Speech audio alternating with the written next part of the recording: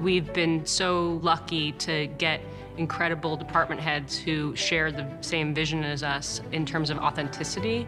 Each episode is nearly like a feature film. It's a big scope what we tried to tell. Bina Dagler's incredible costumes, most of them handmade, made in the same way they would be at the time. It was really important that the show look and feel like it was made in the time versus feeling retro.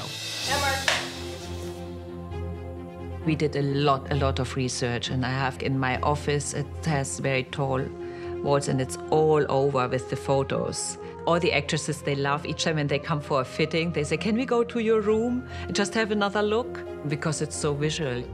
All right, to the ER.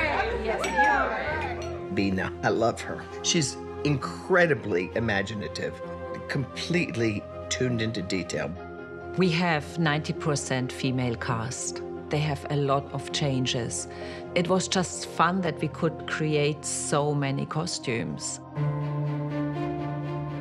Bina has done an amazing job. You know, there'll be scenes with 100 background actors and everybody looks authentic, like everybody looks great. It's really incredible to see.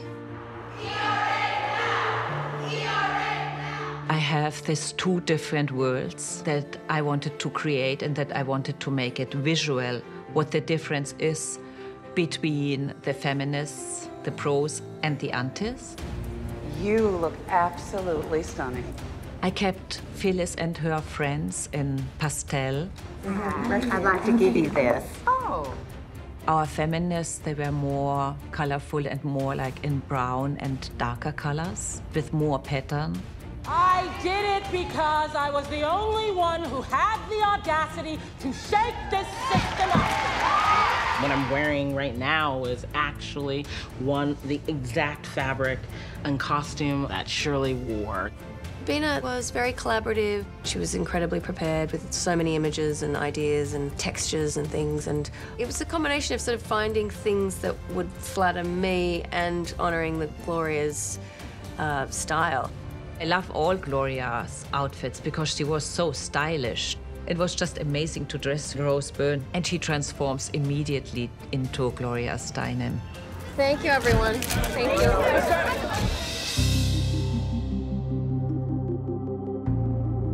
Phyllis Schlafly, she had her very own particular style, and to be able to transform Cate Blanchett into Phyllis Schlafly was just an amazing creative collaboration. I have always maintained that women today have true freedom of choice. Bina Dagler, who did the costumes, worked really hard to make the silhouette of Phyllis, which could seem quite impenetrable, actually live and breathe. Emma, so when we turn, look this way, it's a two-shot, right? There's one very special dress that the real Phyllis Schlafly was very beautiful evening gown with very special sleeves. And we always were wondering, where does suddenly this beautiful dress come? And one night, I don't know, I was looking for a vintage dress online, and suddenly I think, oh my God. And so I ordered it. It is exactly that dress. It looks really amazing, like from a designer. And it was just there, the whole thing.